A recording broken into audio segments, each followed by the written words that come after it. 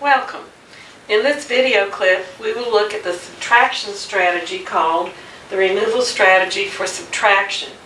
In order for students to be successful with this strategy, they must have a strong understanding of place value as well as the relationship between the part and the whole. Students who view subtraction as taking away will be attracted to this strategy. This strategy directly relates to computational fluency standards, asking students to use their knowledge of numbers and number relationships to subtract fluently. The removal strategy for subtraction teaches students the ability to decompose numbers into easy-to-remove parts. Students will need to keep the minuend intact and remove the subtrahend into its parts. The key to this strategy is to help them realize when this is and is not an efficient strategy. The closer the minuend and subtrahend are, the more likely students are to use counting back as a strategy. Counting back in chunks is more efficient as the number gets farther apart. Now I will model introducing the removal subtraction strategy to the students. Boys and girls, subtraction means to find the difference between two numbers.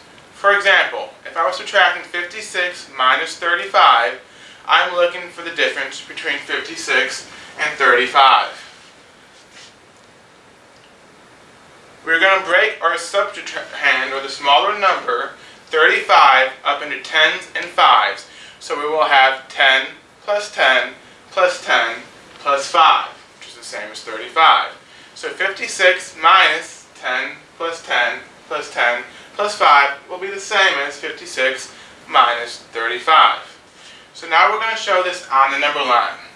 We'll put our minuend, or the bigger number, at the end of the number line and jump back in groups of 10s and 5s. So we're going to start with 56, and I'm going to jump back 10, and I'll be at 46. Then I'm going to take from 46 and jump back 10 more, and I will be at 36. And we're going to do it one more time, 36 minus 10, and we'll be at 26. So now we subtracted 30. We have 5 more to subtract our 35. So we can go from 26, take away 5, and we'll end up at 21. So we know that 56 minus 35 will equal 21. So let's try another problem. 38 minus 29. We're going to do this the same way. We're going to take our smaller number of the subtrahend, and we're going to break it into our parts. 10 plus 10 plus 5 plus 4, which is the same as 29. So we know that 38 minus 29 is the same as saying 38 minus 10 plus 10 plus 5 plus 4. So we're going to put a bigger number, the minuend, at the end of our number line, 38, and we're going to jump back in groups of 10s, 5s, and 4s. So 38 minus 10, we're going to jump back 10, and we'll be at 28. We're going to jump back 10 more, from 28, and we'll be at 18. Now we've subtracted 20, we have 9 more to do. We're going to break 9 up into 5 and 4.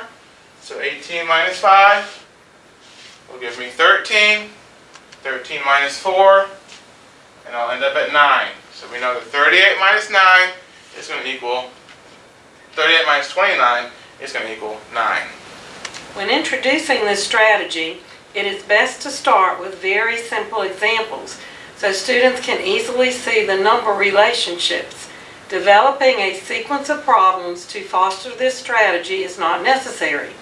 Instead, look for appropriate times to discuss when the strategy is and is not appropriate.